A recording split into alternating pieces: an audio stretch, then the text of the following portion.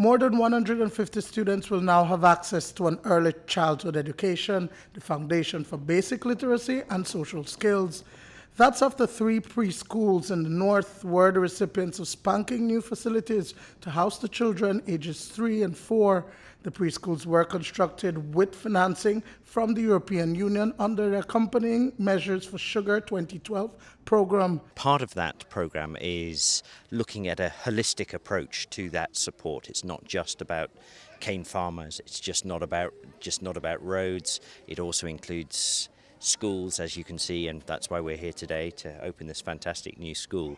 But it's also about helping the whole industry adjust to the future when price structures change. According to Tench, over a decade, the EU has spent in excess of 15 million euros, or close to 33 million Belize dollars, in projects in the country.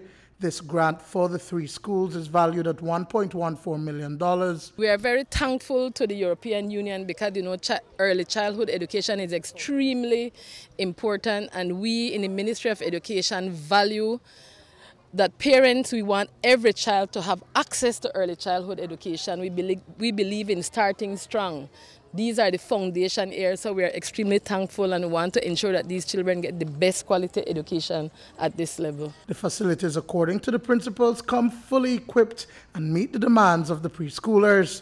Principal Nazira Romero says the donation is invaluable to the community. This building houses 2 classrooms, and it's really beautiful. It's well equipped, and it's an ideal class that any teacher would long for. Now we understand that there's a move that took place because there was need for bigger space to accommodate the volume of students that were coming to the institution.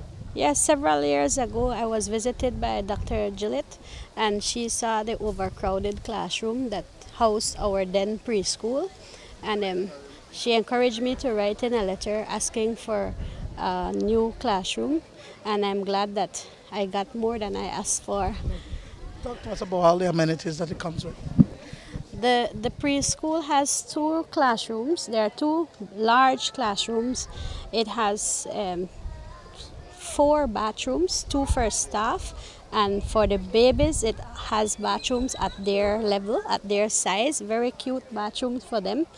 And it also has areas in which they can clean up after art. We have new stove, a new refrigerator, and place there for the children to get their healthy snacks. Duane, Moody for News 5.